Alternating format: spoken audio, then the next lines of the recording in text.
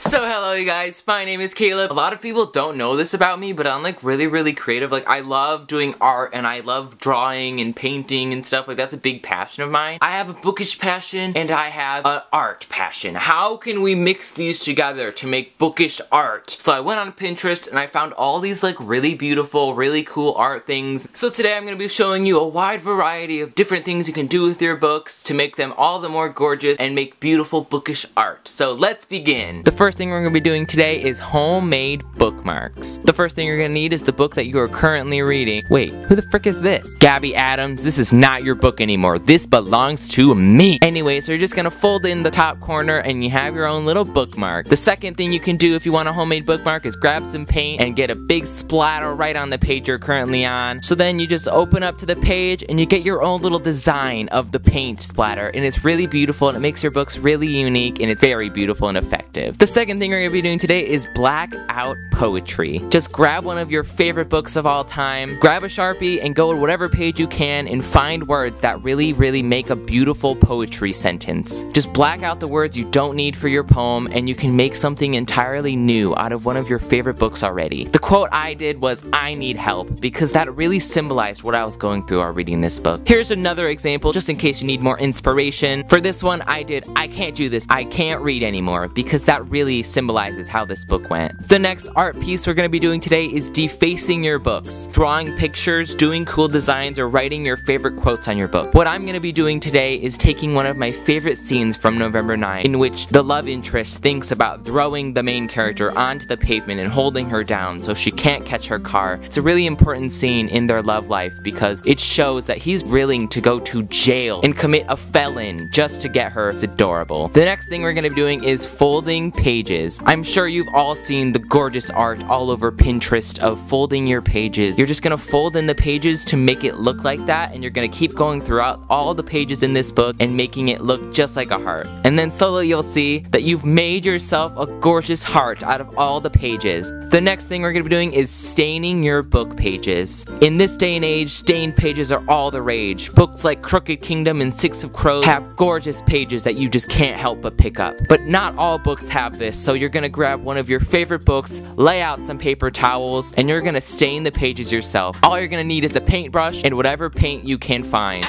Oh, me after Taco Bell, am I right? Slowly spread it over the pages and do whatever you can to make it look as beautiful as possible.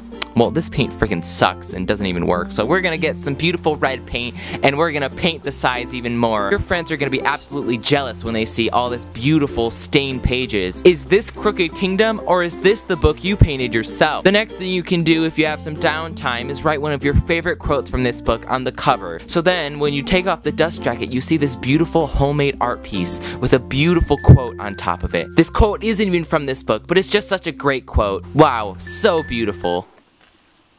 I know. I just sat here and edited the entire thing, so I know what you're feeling. I feel the same thing as you do. I don't know. I was in a big troll mood today. I just wanted to make a funny video and troll everybody, and here we are. So that's the video for today. I hope you enjoyed it. I promise you no books were harmed in the making of this video. The one that I painted all over was already falling apart, and there's already really weird Sharpie written all over it from some kid that owned it before me. So it was already in pretty crap condition, so I felt like donating it would be weird anyway because it's got crappy writing all over it, and I really didn't want like someone to get fooled into buying something like that. So that's why I painted on that one. I hope you're okay with it. I planned on throwing it out anyway. So thank you guys so much for watching. I hope you enjoyed this video and I will see you in my next one. Goodbye!